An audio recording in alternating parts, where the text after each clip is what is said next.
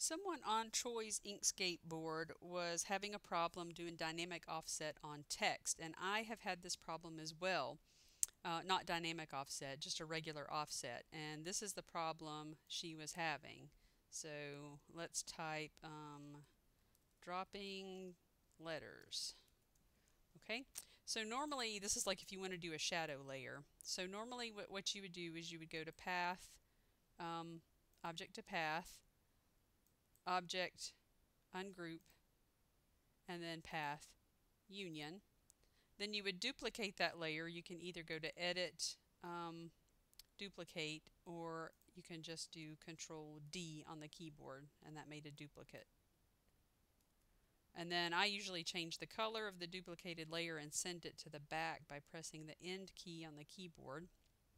And then to outset, you can go to Path, Outset, or you can just press Control and close parentheses, and it makes an outset.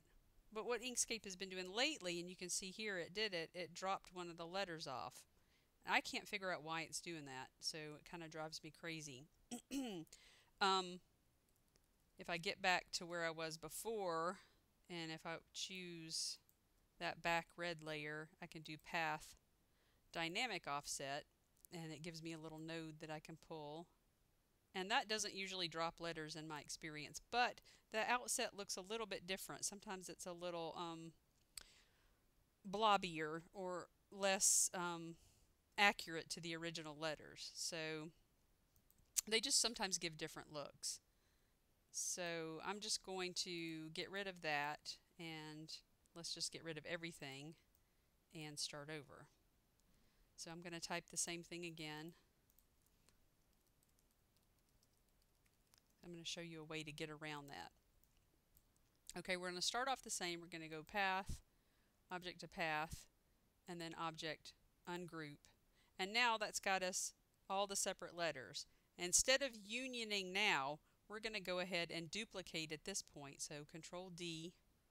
Now all of my duplicate is selected, and I've deselected the original. So I'm going to change, and that just automatically happens. So I'm going to change the duplicate to red with everything still selected, and then press End to send it to the back.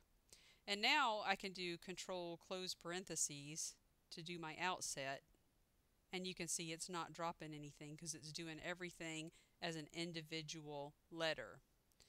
Okay, now I need to union it at this point, so I can, all that's selected is the red shadow, so I can go to Path, Union, and then I can click on one of the black letters, and if I right click and go down to select same fill color, now just all of those are selected.